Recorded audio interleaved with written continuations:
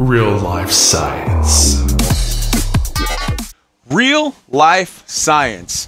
Holy hell, has this been a crazy week. We're going to start off with what we teased at the top of the show, which is a little insanity coming from our politicians in the state of Texas.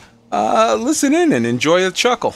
From what's been testified to the Forest Service and the BLM, you want very much to work on the issue of climate change. I was informed by the immediate past director of NASA that they have found that the moon's orbit is changing slightly, and so is the Earth's orbit around the sun. We know there's been significant solar flare activity. And so is there anything that the National Forest Service or BLM can do to change the course of the moon's orbit or the Earth's orbit around the sun? Obviously, that would have profound effects on our climate. I would have to follow up with you on that one, Mr. Gomert. Yeah. Well, if you figure out a way that you in the Forest Service can make that change, I'd like to know. So let's hit a couple of points here. First off, I didn't even know that my mom worked for the Department of Forestry Service or Bureau of Land Management, whichever one that lady was at. Number two, that is a United States congressman from the great state of Texas that is so fucking stupid that he thinks that how to deal with it being too hot in Texas is, hey, let's go ahead and relocate the moon. Or change the orbit of the Earth. I don't even.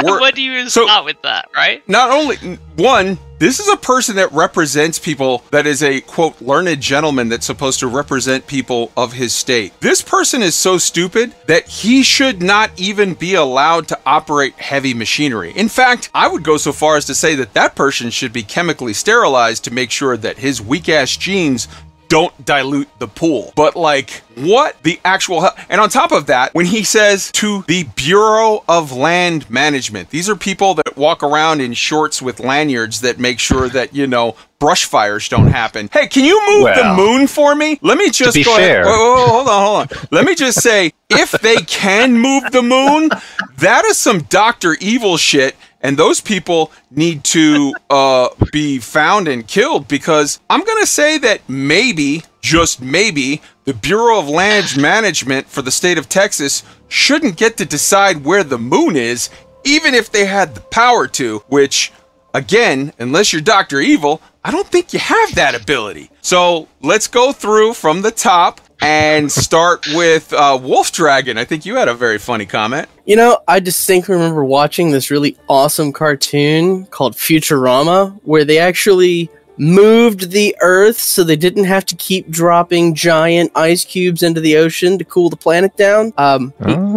He knows that was a cartoon and it's not real, right? I think he probably thinks that was a documentary. Tweaked, you're up. Yeah, the best part of that video was her response there. I think if I were her, I would have been looking around for the hidden camera, because wait, he can't be serious, right? This has got to be a prank. This can't be real. A senator, an elected official? Come on. Her response there was, the thing you do when a person who is super powerful is too stupid to live, and you can't say that to their face. Roy. You know, if I had to pick out a single shred of logic in this, I would go with, follow me here, the Earth is made of land, and perhaps by extension, because we know, what was it, Theia crashed into the Earth and produced the moon. The moon is made of land, and she works for the Bureau of Land Management. So if you wanted to move the Earth and the moon, you'd talk to the person who manages the land, I guess. I mean, fair. If she has a little remote control to move that shit, though, that's going to scare the hell out of me. Yeah, so that's a thing that happened this week. I have no more words. Roy, why don't you take us to the next issue? Yeah, in a recent interview on Planetary Radio, experimental cosmologist Brian Keating at UC San Diego Center for Astrophysics and Space Sciences discusses, among a lot of other fascinating topics, it's a great listen. The fact that the soon-to-be completed Simons Observatory may in fact be able, through detection of microwaves, detect and discover conclusively Planet 9. So that's super cool. The Simons Array is located in Chile's high Atacama Desert, elevation 17,000 feet. We've got a link in the show notes. It's great listen. Check it out. Absolutely. There's an hour-long interview from Planetary Radio that should be heard by everyone. Phenomenal. Not only was that a great, the talk about Planet 9, but that was just a small piece. He also talked about his book, Losing the Nobel Prize. He talked about sort of changing the way that a lot of science is done now. And he talked about the interesting things that basically, the thing that sort of cost him the Nobel Prize was space dust made for some of his observations to not be doable for what he was trying to the experiment that he was trying to work, but it sent him on this whole 2 or 3 year journey of self-exploration in his life, where he addressed the fact that space dust cost him the Nobel Prize, sort of, but if it wasn't for space dust, we literally wouldn't have us. We are star stuff. This is so it was a very cool, very sciencey, geeky, but also kind of spiritual, interesting conversation that I think needs to sort of be had right now, where there's times where something hits you and it doesn't hit you well, it hits you hard, but when you think about it in hindsight, you're like, maybe there's good reasons for these things that are upsetting me just at the moment. Wolf. Yeah, so we have a space policy update. NASA's 2022 presidential budget request. Biden's 2022 PBR, it's fantastic. Over a 6% increase overall, funding every active and planned mission. It's also going to expand coverage for Earth sciences and education, add funding for 2 new discovery missions to Venus that will complement each other in a detailed study of Venus. It's Veritas and Da Vinci Plus. In the history of NASA, they've spent approximately $3.5 billion on Venus, as opposed to the 30+ billion spent on Mars. These 2 missions will complement studies from the JAXA Akatsuki mission and ESA's Venus Express, as well as the old Soviet studies. Da Vinci Plus will be a sort of vastly upgraded version of the old NASA Pioneer Venus from 1978, but with much better modern capabilities, and is going to be able to in situ answer the questions brought up last year about phosphine on Venus. While Veritas will be a vastly upgraded version of the old Magellan mission and giving us much better and more detailed maps of Venus as a whole, it will also study its volcanism. So things Wolf, that are... Oh, I was going to say, so Wolf, can you give us a list of some of the stuff that is funded or saved by this budget? Yeah, it's a long one. So we've got the Roman Space Telescope is saved. Europa Clipper, funded. Mars Sample Recovery, funded. Neo Surveyor, that is an Earth defense satellite. It is funded. Lunar Exploration Program, funded. Extraplanetary Surface Nuclear Power Plant Studies, funded. Viper Moon Rover, funded. SLS Block 1B variant, funded. CubeSats and Deep Space Small Sats, funded. Every Mars and Jupiter mission is now funded. And in the show notes, we're of course going to have a link to the PBR itself, as well as the Da Vinci Plus movie trailer. These guys took some notes from Hollywood. It is an amazing watch. You want to get excited about looking at, we're going to send a thing to Venus to see what happens? Yeah, watch the trailer. It's fantastic. Absolutely. I just want to call out one thing in specific. That whole list of things that are funded by this are amazing. I know some people will say we've got things that we need to spend money on, the economy and this, that, and the other. I will point out that there have been multiple studies that show for every penny spent on NASA, it returns tenfold back to the economy on advances in technology. And I'm not talking about touchy-feely, we're trying to answer the questions of the universe, because they are. But in addition to that, they are advancing technology in a way that actually returns hard dollars to the U.S. economy. And one mission in particular that I want to call out here, the Neo Surveyor. That is a satellite that is being put up specifically to track near-Earth objects, so that if there's something, if you remember back about a month ago on Real Life Science, we had a segment where Roy talked about this war games that they did where they did a big what if of, hey, if an asteroid is coming to hit us and we find out about it 4 months in advance, what can we do? And the actual sort of answer is, oh, well, you could put your head between your legs and kiss your ass goodbye. But if we find it 2 years, 3 years out, there are real things we can do to save the human species. That is one of the long list that Wolf just read out. That is good shit. Woo! Roy, you had a thing on astronomers. Yeah, and a new discovery. So they may have just detected a new magnetar, and you may think, well, like magnetars, we've heard of those before. What's the big deal? I had no idea so few of these things had been found. So a new discovery could soon be raising the total number of confirmed magnetars to, get this, 25. Hundreds of billions of stars in our galaxy. We found only 25 of these things. They're a very rare type of neutron star, which are, we know neutron stars, the collapsed cores of stars that started out with masses between 8 and 30 times the sun. But as the name suggests, these ones have an insanely powerful magnetic field, around 1,000 times more powerful than a normal neutron star's and a quadrillion times more powerful than Earth's.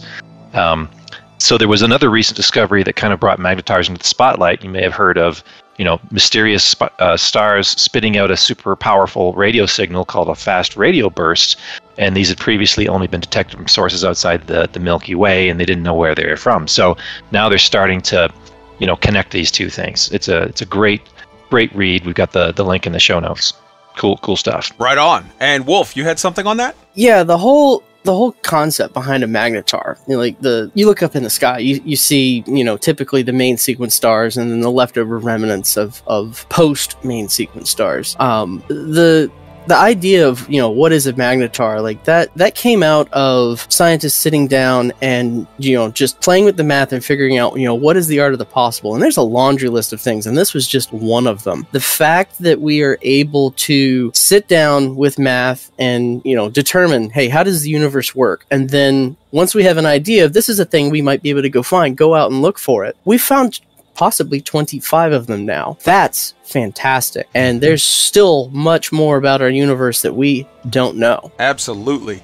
Tweaked, you had a couple of stories. Yeah, the Chinese did a thing. A few weeks ago or so, they sent up a rocket with some supplies because they've got a new space station up there. And I believe it was Thursday, they actually sent up the Shenzhou 12 flight, which was China's 7th piloted space mission, and the first to actually carry a crew of 3, to the Tianhe space station rocketed orbit. And yep, they went up on Thursday, and they're going to be staying there for about 3 months or so. So they sent supplies up first of probably a month or so ago, I think it said. And now they're sending these 3 astronauts up to the station to kind of set things up, to build a home up there. So Hell yeah. First people in their new station. Hell yeah. Huge salute to China. They sent up that Long March 2F rocket with Mission Commander Nie Hsiang, who's had 2 previous space flights, Mission Specialist Liu Boming with 1 previous flight, and Mission Specialist Tang Hongbo, this is his first space flight. 9 minutes and 40 seconds after separation from the launch, after the launch, they had separation of the rocket. 6 hours later, they successfully docked at Tianhe Station, which means Heavenly Harmony.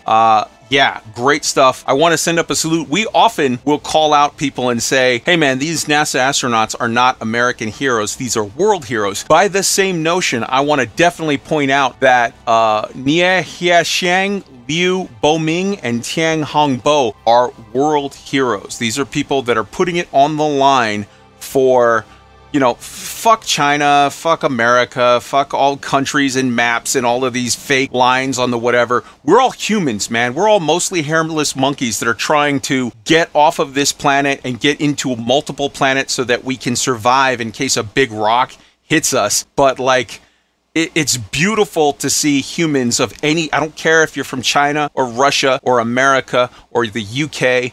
It's just, I want to salute all of the people that are doing amazing things in space. So big salute to you, China, for that mission. And we pray that you 3 steely-eyed rocket men make it home safe after a successful completion to their mission. Tweak, your next thing. Absolutely. And before I go to the next one, Kai, well done on those names. Very well done. Whew, I probably got them very wrong, but I've had a lot of whiskey, so who here knows? All right, next we have the strawberry moon, which is the last full moon of the spring or the first of the summer, depending on how you look at it. It's going to be appearing for 3 days, from Wednesday early morning to Saturday early morning. The moon actually isn't going to be pink. Funny story with that. It's called the strawberry moon, but it's not going to be pink. It's just going to be big. It's called that because, well, a couple of thoughts on that. One was it's strawberry season back when the Indians named it the strawberry moon, because this time of year the strawberries would grow, and that's what they called it. Others would think that it's this time of year, June. A lot of people get married, so a lot of love is in the air, so it's the strawberry moon for that.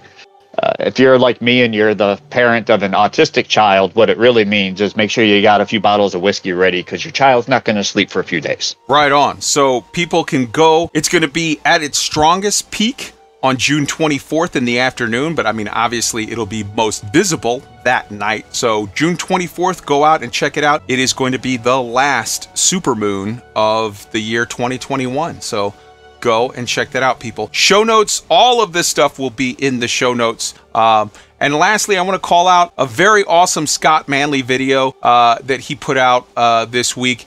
He covered the fact that there's a 50-year-old rocket, literally the oldest rocket that has ever sort of been launched, as far as he can figure, and I think he would know, that basically says that oldest in the sense of from when it was made to when it was launched. They literally took a Minuteman II rocket. They took an old Cold War era rocket that was supposed to send nukes to Russia, and instead they took the nukes off of it and they put a very cool satellite payload and they launched it, and it worked. Big salute. I love the idea of taking weapons of stupid and pointless war and turning them into scientific exploration and benefiting the good of all mankind. In addition to that, Roscosmos right now is putting on their big world seminar. They have people both physically and virtually from all over the world that are appearing. Roscosmos is the Russian version of NASA, and they have been having seminars and doing all kinds of PR work. And as part of that, China and Russia have announced this week that they are going to be officially cooperating on a moon mission with a base on the moon. We know NASA's doing it. We know the Chinese and the Russians are doing it. I'm not for jingoistic, nationalistic bullshit of people that are sort of like trying to one-up each other for flag-waving, dick-measuring purposes. But if it will cause the politicians, the old sweaty men, to hand over money for scientific research on both sides, hell yes, let's start another race to the moon. But this one is not just show up and take a few pictures. Both sides are looking to put a base on the moon, do science on the moon, expand our way out into the galaxy. Good stuff all around. I want to give massive props to everybody on all sides. This is good shit.